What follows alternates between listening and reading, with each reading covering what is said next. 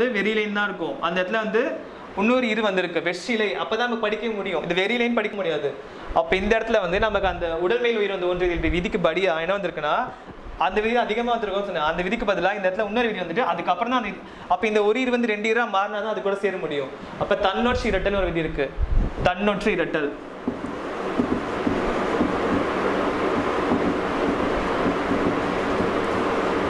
இந்த விதிப்படி இந்த ஒரு இரு வந்து 2 ஈரா மாறிடும். அப்போ இரு வந்திருக்கும் பிளஸ் இலை. ஓகே, இந்த தன்னொற்று விதிப்படி இந்த ஒரு இரு 2 ஈரா மாறினதுக்கு அப்புறம் இப்போ இந்த ஈரு அப்படியே இருக்கட்டும். இந்த நிலைமை ஈர்ச்சத்தில் இருக்க இந்த ஈரும் ஈயும் சேர்ந்து இப்போதான் உடல் மேல் உயிர் வந்து ஒன்று விதி வரும்.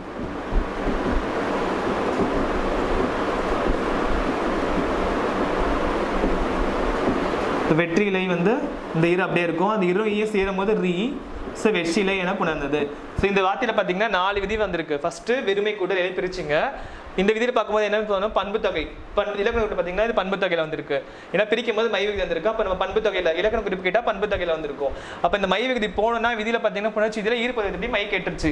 வெறு கூட்டல் இலைன்னு இருக்கு. இப்போ இந்த ரூ போனோம்னா ரூல இருக்கு வெறு இலை. அப்போ பார்த்தீங்கன்னா ஏற்கனவே 10 எக்ஸாம்பிள் பார்க்கும்போது ஊ சவுண்ட்ல முடியுது. ஊ சவுண்ட் வரும்போது இங்கே உயிர் எழுத்து இருக்கு.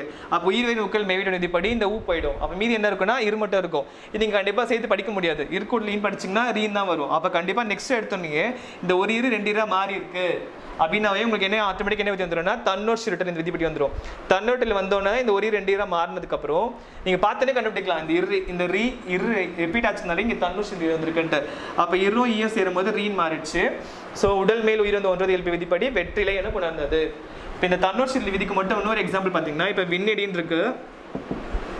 விண்ணிடி இதை பிரிச்சிங்கன்னா விண் கூட்டல் இடின்னு பிரிப்பீங்க.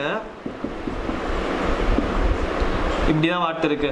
பாத்தீங்கன்னா ஆட்டோமேட்டிக்காவே இங்க மெய்யெழுத்து இருக்கு, இங்க உயிரெழுத்து இருக்கு. நம்ம என்ன சொல்லிடுவோம், உடல் மேல் உயிர் வந்து 1 இயல்பு விதி அது மட்டும் எழுதிட்டீங்கன்னா இந்த இன்னும் ஈய சேரும்போது என்ன ஆகும், நீன் மாறிடும். ஆனா படிக்கும்போது பாத்தீங்கன்னா இப்படிதான் எழுதிருவீங்க. விண்ணிடின்னு தான் வருது.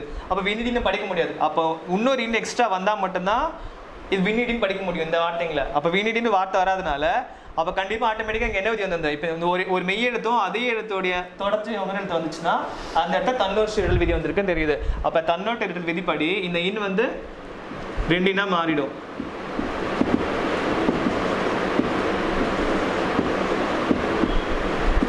ஒரு இன்னு ஈ கூட சேர்றது உடல் மேல் உயிர் வந்து 1 இயல்பு. இன் கூட்டல் ஈ சேர்ந்து விண்ணிடி என்ன புணர்ந்தது. இப்போ 4 விதி பார்த்துருக்கோம். என்னன்னு பார்த்தீங்கன்னா ஃபர்ஸ்ட் அதிகமாக வரேன்னு சொன்னால் ஈர்ப்பொருள் விதி. பண்பு தொகை பார்த்ததால ஈர்ப்பொருள் இருக்கும். ஈர்ப்பொருள் வந்தோடனே கூட இனமிக்கல் விதி வரும்னு பார்த்தோம். இப்போ இனமிக்கல் இந்த இடத்துல இந்த வெற்றிலைன்ற வார்த்தையில் பார்த்தீங்கன்னா அதிகமான விதி இருக்குது. 4 விதி இருக்குது. நம்ம அதிகமாக இதில் பிரிச்சுன்னா பண்பு தொகை வந்திருக்கு தெரிஞ்சுன்னு இந்த விதி கண்டுபிடிச்சோம், ஈர்ப்பொருள் விதி. அதுக்கப்புறம் நம்ம எடுத்தோம் இந்த விதி எழுதினோம்னா உயிர் விதி உக்கள் மெய்விட விதி எழுதிட்டீங்க. அதுக்கப்புறம் உடனே தன்னொற்று போடாமல் உடல் மேல் உயிர் வந்து போட்டுருவோம். அப்போ இது படிக்க முடியாது. அதுக்காக தன்னொற்று விதி வந்தால் தான் இது சேர்த்து படிக்க முடியும்.